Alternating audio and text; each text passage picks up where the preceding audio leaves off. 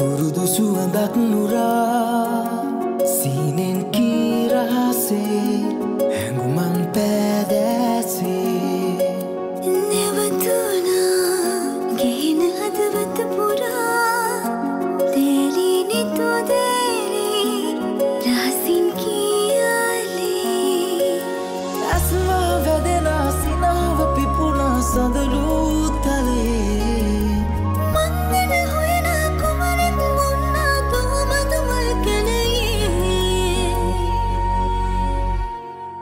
මම ඉඳ හිට මග තොට නැත් හමුවන විට නොකියා කිව්දේ තව නොකියා ඉන්නට හිත උහුලන්නට බෑ හද රිදුම්ගේ බිඳුණු අදවත එකතු වෙන කාලේ ගයමු දවසක ජීවිතේ තාලේ පැනඩෝල් ශරීරයේ ස්ථාන පහක වේදනාවන්ට සහනය ලබාදී මා විශ්වාස කරන්නේ පැනඩෝල් නිරෝගී පෑපත් සමක් සති දෙකකින් වැස්ලින් නොව අංගයගේ රුවස රකින වෙළඳ නාමය.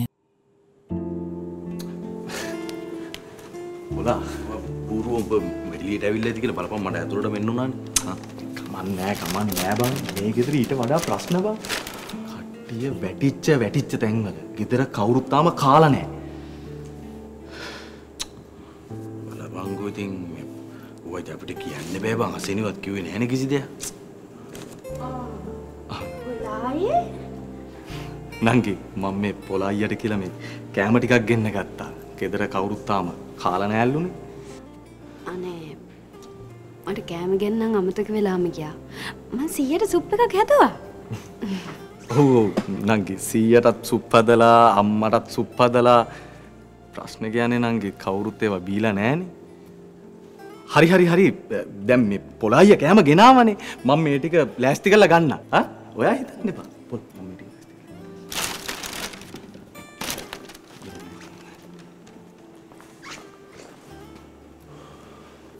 අනේ පොළායේ අපි වෙනුවෙන් මෙච්චර මහන්සි වෙන්න එපා.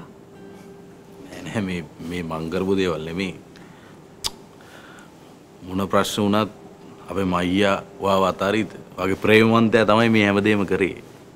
කොච්චර ප්‍රශ්න තිබිලත් ඌ ඔයාගේ පස්සෙන් එන එක නතර කරේ නෑනේ. ඔයා මේ වගේ තත්ත්වෙකෙද්දී ඔයාව කවදාවත් ඌ අතාරින්නේ නෑ නංගි. ඒ කියන්නේ මහියය තාවද? අනේ එළියටලා ඉන්නවා ඉතින් ඌ නෑවිත් කොහෙද? මම දැන් ලැජ්ජ ඇති ඇතුළට. අයියා වාඩි වෙන්නකෝ මං එන්න. ආ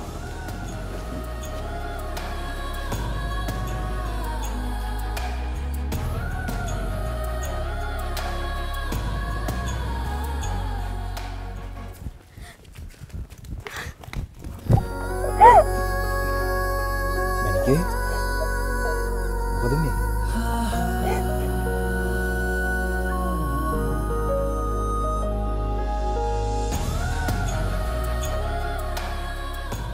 මැනිකේ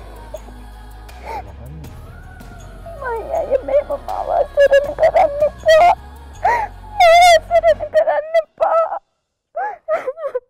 ඉතින් මොකද ප්‍රශ්නේ කියන්නකෝ? මට ලැම්බ කතා කරලා කිව්වා මේ කන්න දෙයක් නැහැ කියලා. ඉතින් මං කෑම අරගෙන ආවා. මං ගෙදරින් උයාගෙන ආවා මැනිකේ. අන්තික මං දන්නවනේ අම්මා කඩ කෑම කන්නත් කැමති නැහැ කියලා. මොකද ප්‍රශ්නේ ඉතින් මමනේ ගෙනාවේ. දෙයියනේ මට මෙච්චර ආදරය කරන්න එපා. අපිට මෙච්චර ආදරය කරන්න එපා මහියයි. මේ ගෙදර මිනිස්සු ඔයාට ගොඩක් වැරදි කළා. ඔයා මේම කරන්න එපා. මැනිකේ මමට එදත් කිව්වා ඒගොල්ලෝ කරපු දේවල් ඒගොල්ලෝ ළඟ මගේ හොඳකම හැමදාමත් මගේ ගාව තියෙන්න ඕනේ නේද? මම ඒව කවදාවත් නැති කරගන්න ඕනේ නෑ නේද? මේ අන්න මැනිකේ දැන් ගෙදර මිනිස්සු මේක දැක්කොත් තවත් ප්‍රශ්නයක්. දැකපු දේ ඔයාට මෙච්චර වැරදි කරලා තියෙද්දි අපිට කරදරයක් වුණ වෙලාවේ කෑම වේලක් දෙන්න හිටියේ ඔයයි ඔයාගේ පවුලේ අය විතරයි මයියයි. තාත්තා වට කරන් හිටපු සල්ලිකාරයෝ හැමතිලා කවුරුවත් නැහැ කරදරයක් වෙච්ච වෙලාවට. ඔයා විතරයි අපිට ඉතුරුනේ. අසෙනී ඒ ආදරේ හින්දා ඒගොල්ලෝ වෛර කරපු දේ. ඒ ලොකු මිනිස්සුන් ඕනනම් කලනත් වෛර කරපු දේ. හැබැයි ඌට තේරේ කවදා හරි අපි කවුද කියලා. පොඩි අපි ලොකු මිනිස්සුන්ගේ රණ්ඩු දිගටම ගෙනියන්න ඕනේ නෑ නේ මේක. ඒක ඉවරයි. ඒක ඔක්කොම ඉවරයි. හරි. ඒක ඉවරයි. ඒ වෙන කතා කරන්න ඕනේ නෑ. ඔයා ගිහිල්ලා අම්මටත් කැම දීලා ඔයත් කන්න. අන්දරනවත් බඩගින්න ඉන්නේ කියලා. මට සමා වෙන්න මහියයි. මට සමා.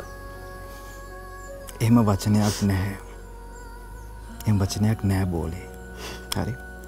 ආයෙක කියන්නත් එපා. බෝලේ? කවදින්ද ඔයාලා මාව බෝලේ උනේ? අනන්න එපා. කොහොම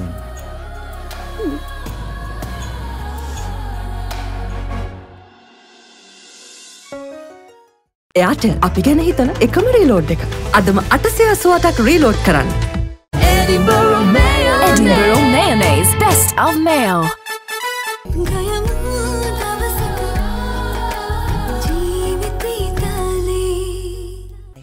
Vaseline Ice Cool සමග ඔබත් cool වෙනසක් අත්විඳින්න.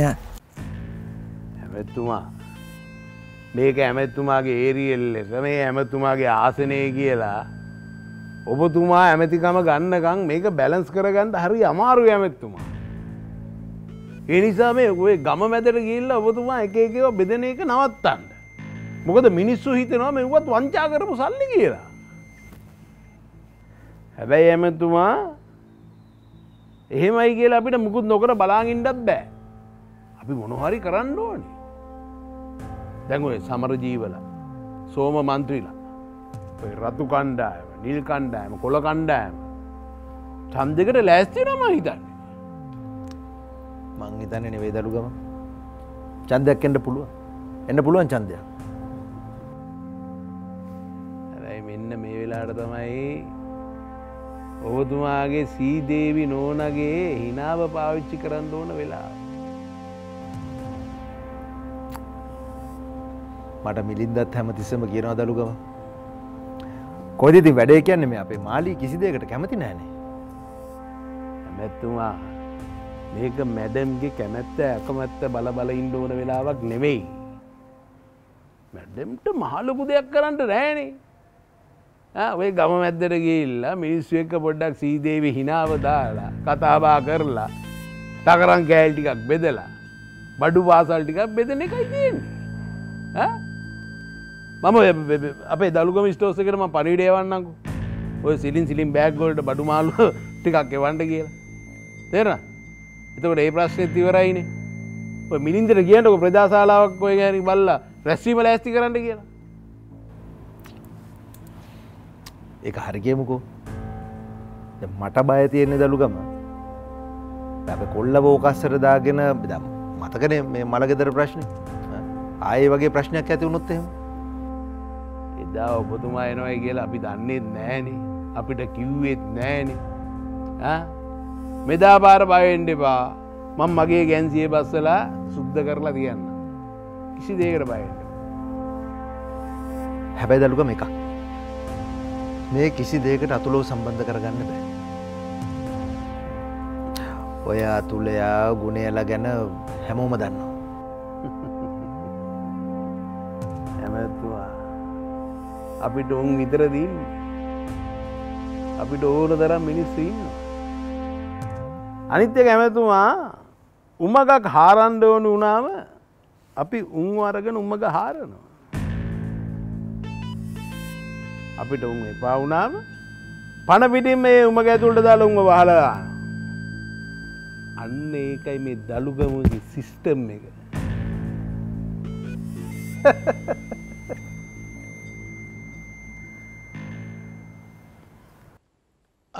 සරත් මහත්තයා සරත් මහත්තයා අපේ දකින්න ලැබෙන එකත් කොච්චර සතුටක්ද. එන්න එන්න එන්න එන්න එන්න වාඩි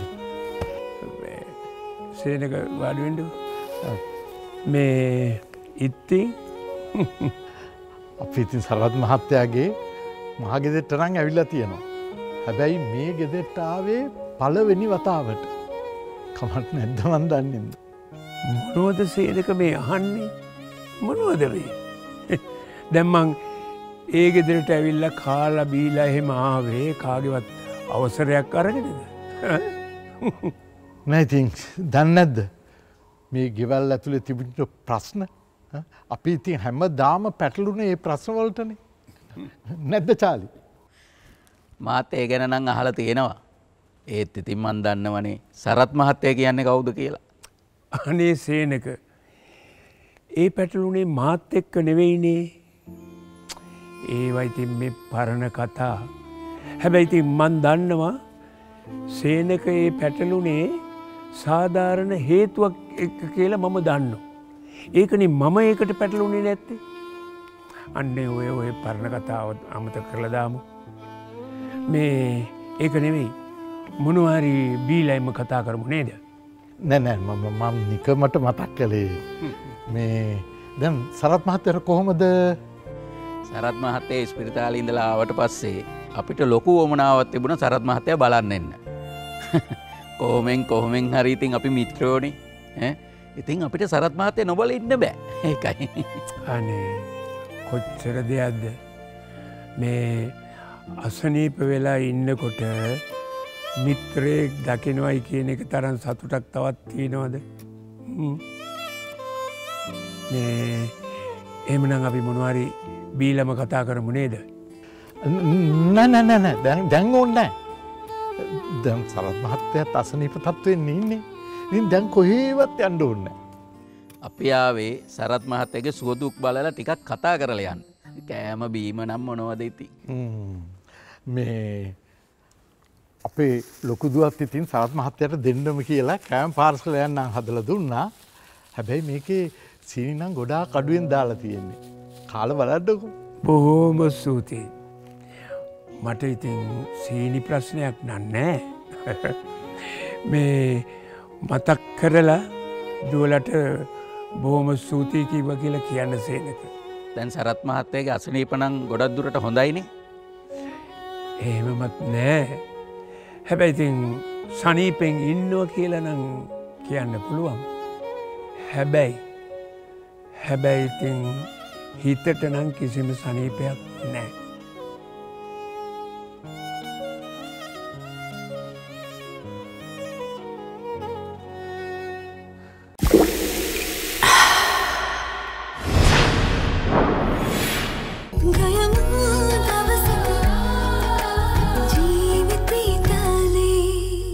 ඔබේ සමය තෙතමනය රඳවන වැස්ලින් ඩී ප්‍රෙස්ටෝ මිලිලීටර් 100 දැන් රුපියල් 100ක් අඩුවෙන්.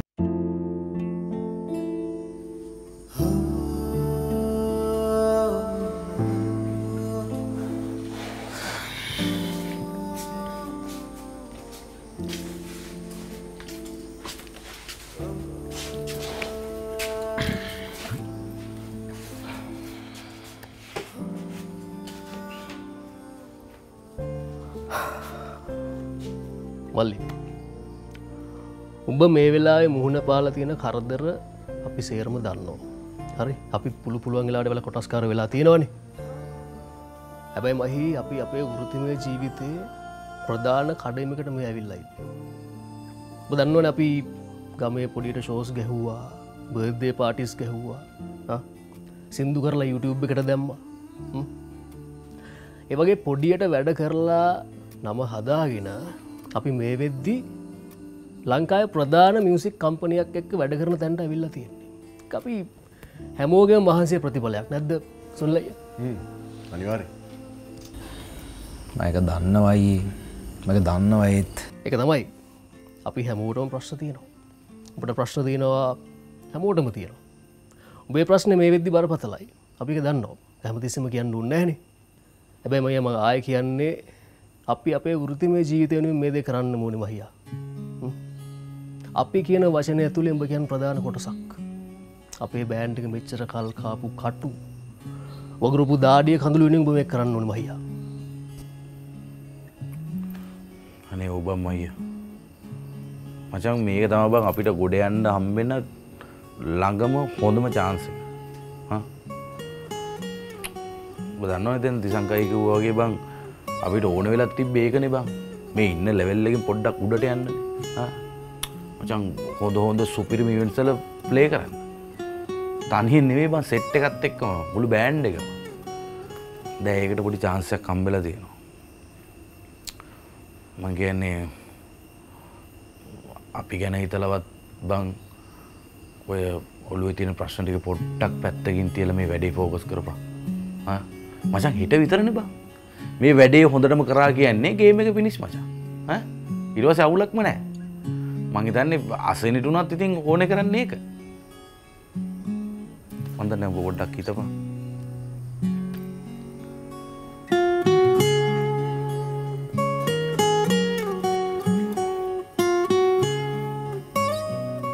ඔබේ කෘතගුණ දවටනය අදම තැපැල් කර සැමට අවුරුදු රැගෙන යන්න ඔබත් අදම දායක වන්න.